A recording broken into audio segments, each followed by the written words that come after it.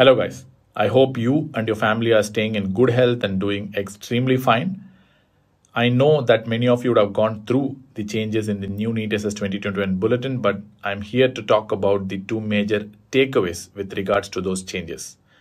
Previously, we know that in order for a candidate to crack NEET SS exam, he or she needs to concentrate on one particular subspecialty, and along with the basic knowledge from other specialties, he would still be able to get through. But it's no longer going to be that way. You need to concentrate on each and every subspecialty, as the total number of questions are 150 spread across 2.5 hours and distributed equally across all subspecialties. This is what we have been discussing in the recent past as well. If you see my previous video in the PrepLadder SS channel, I would have stressed the importance of a general medicine candidate being competent on all the other major medicine related subspecialties.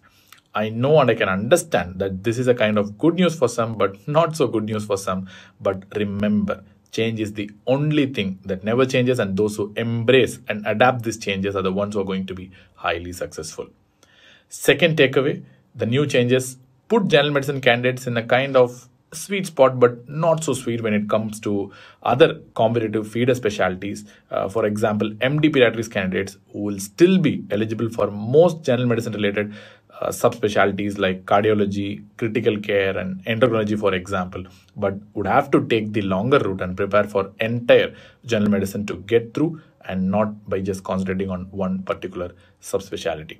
Same applies for MD pathology candidates who are preparing for DM or DNB clinical hematology, and for MD emergency medicine and anesthesiology candidates who are preparing for DM or DNB in critical care.